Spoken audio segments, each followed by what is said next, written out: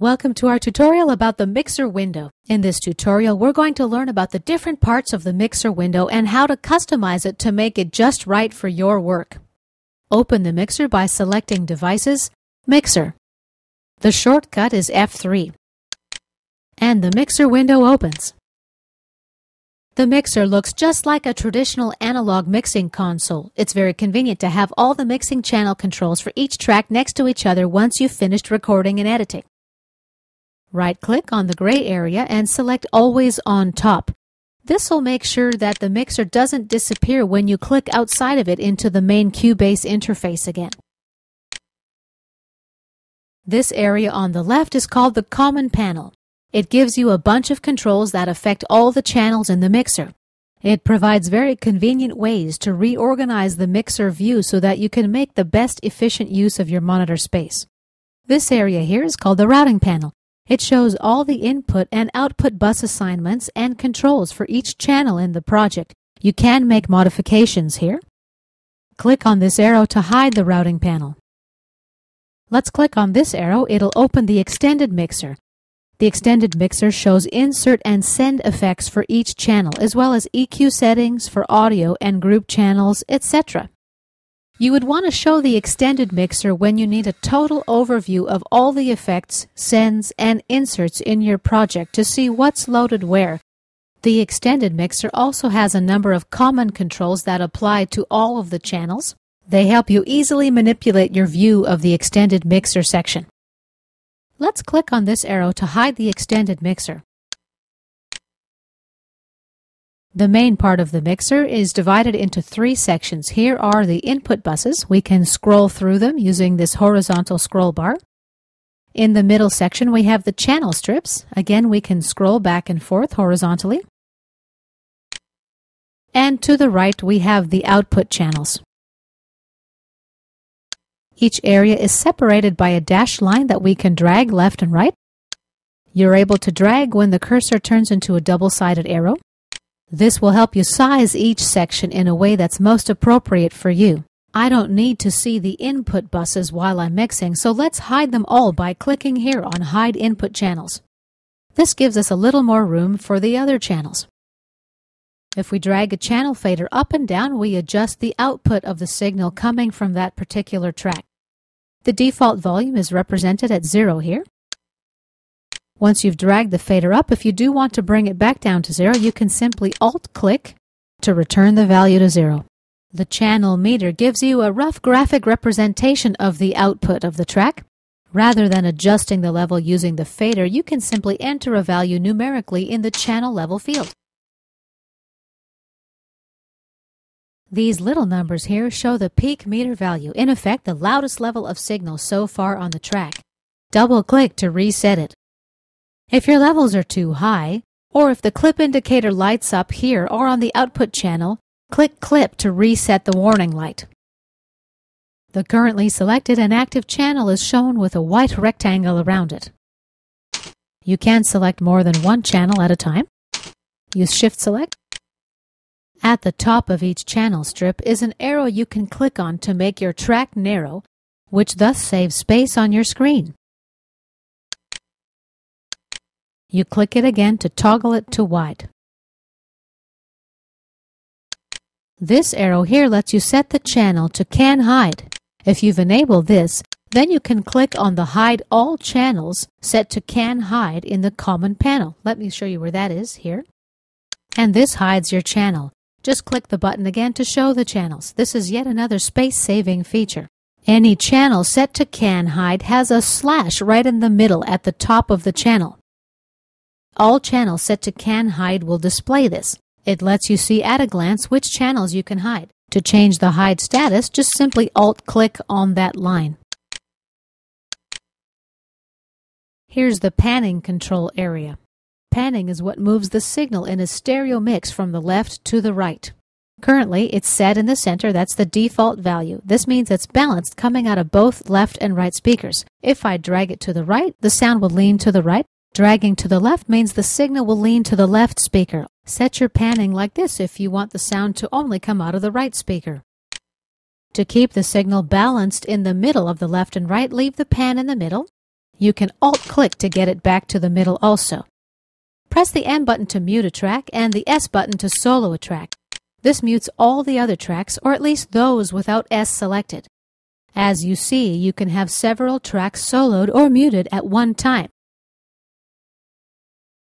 You can quickly clear all mutes and solos with the Deactivate All Mute and Deactivate All Solo buttons in the common panel to the left of the mixer. Sometimes you might want a track to always play. If that's the case, Alt or Option-click on the Solo button to put the track in what's called Solo Defeat mode. This means the track will always play, even if you're soloing another track.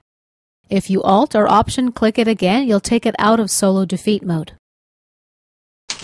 Click the R and W buttons to activate automation, reading, and writing, respectively. Click the E button to open the Edit Channel Settings window. Activate the Bypass button to turn off any effects you've put on this track. It's yellow when it's active.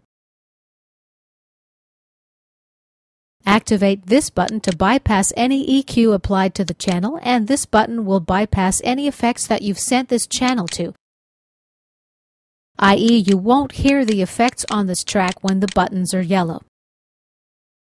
These are the Monitor On and Record Enable buttons.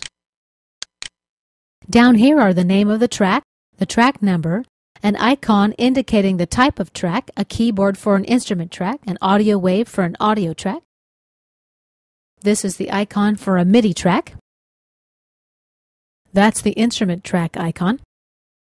And here's the color selector for the track. Left-click to open it and select a new color. It'll be modified in the event display window as well. Let's go back to purple. Now let's take a look at the common panel where you can easily adjust your view of the mixer. There's a lot of controls here.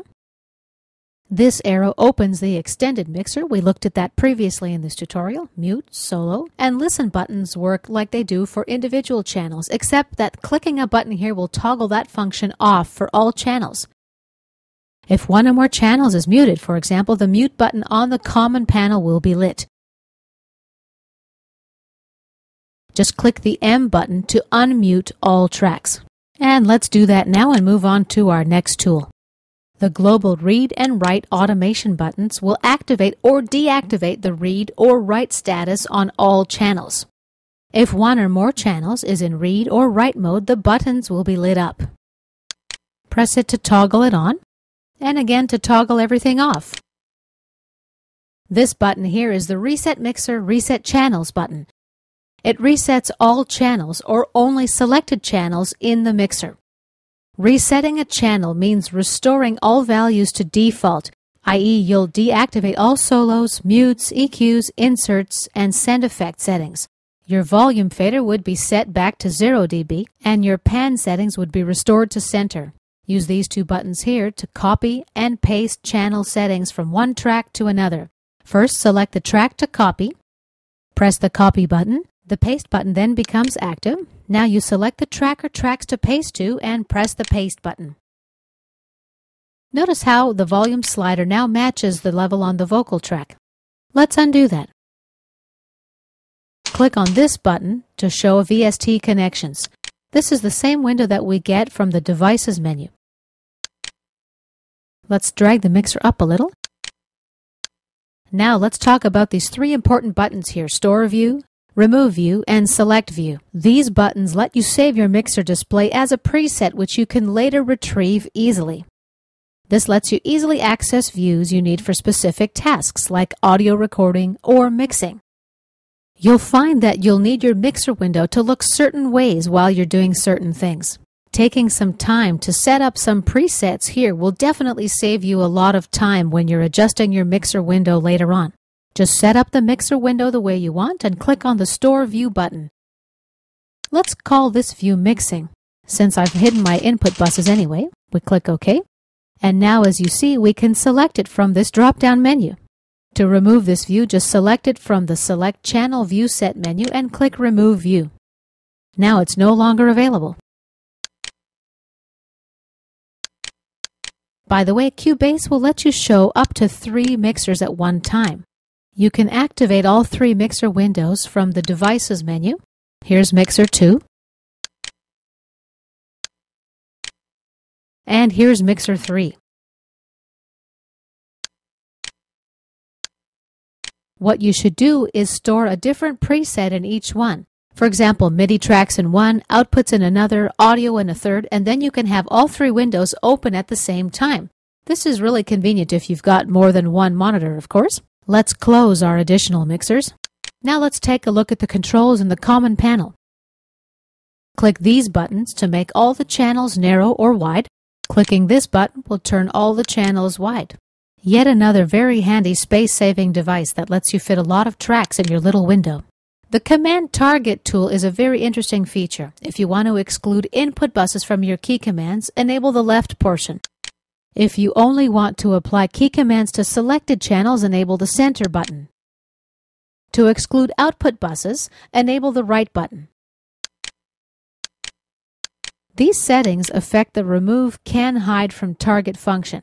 For example, if you exclude inputs, then inputs won't be hidden when you click Can Hide. That's this button here. Now my output channel is still here. These buttons hide from view all channels of the particular class represented by the icon. Input buses, audio channels, group channels, rewire channels, MIDI channels, instrument channels, effects channels, and output buses. And finally, click down here to show all channels. And this concludes our overview of the mixer.